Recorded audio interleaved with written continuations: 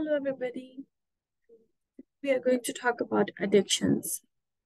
So when we are in the process of recovery, or maybe we are thinking to recover from the addictions, I'm gonna bring up some kind of questions to self-analyze, like how you can actually tell yourself if you're on addictions, if you're on abuse, or if you, like might educated from withdrawal process, or you need to get education.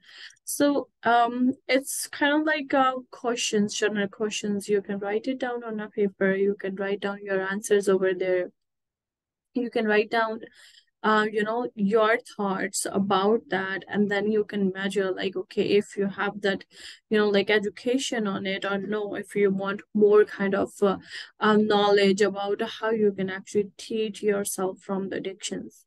So these kind of questions will actually help you today to know about your battle. As we talk about the first question, which is what is the difference between substance abuse and addictions? So we know addictions and substance abuse. If I will maybe ask this question to a normal person, they would say, oh, basically same. But I would say no, because addictions is kind of like you are addicted to something, you are taking them again and again because of your need, physical need, mental need, psychological need, whatever. But when you abusing it, that means this is harmful for you. You cannot get it, maybe, after a certain amount of it, but you're still taking it. Um, it's kind of like you're abusing it.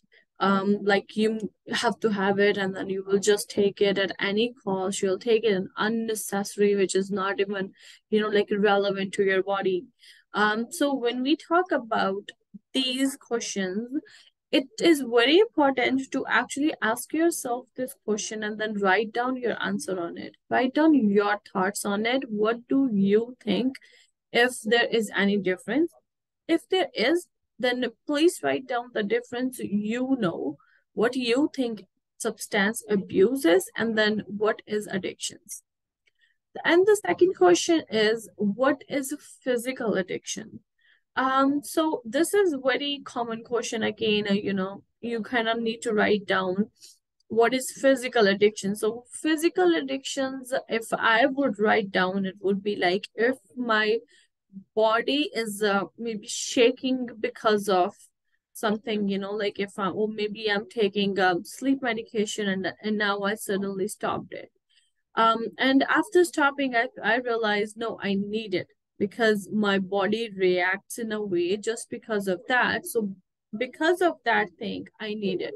And then now I'm in addiction that I cannot quit it. So this is something like you have to write down about to your physical addiction, and what is your physical addiction. And another question is, what is tolerance? So if I would answer this question, it would be like maybe one tablet of my sleep medication a day. This is my tolerance. I cannot take actually more than that. So you need to tell about your tolerance to yourself. Like, if you're taking any kind of substance, so what is actually a tolerance look like to you? Like if you are taking it more than usual, if you're taking it as prescribed, if you're taking it just randomly without even any prescription. Another question is, what is withdrawal? So withdrawal, when we talk about, like we are quitting something, any kind of substance, it could be even a cigarette. And if you feel like, oh, my, like as I gave you an example earlier, like if I'm quitting my sleep medication, my body is reacting in some way, that is kind of like a withdrawal sign. Because my body is telling me, like, oh, I am actually on withdrawal, like why I stopped taking it.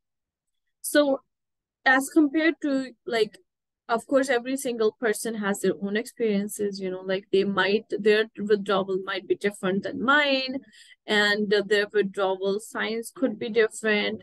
their withdrawal experience, their withdrawal journey would be different.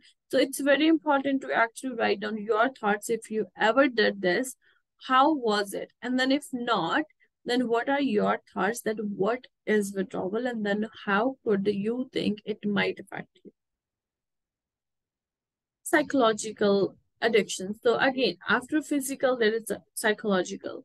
So if I feel like, oh, my body is not giving me any kind of sign, but like it's just me, I want to take it.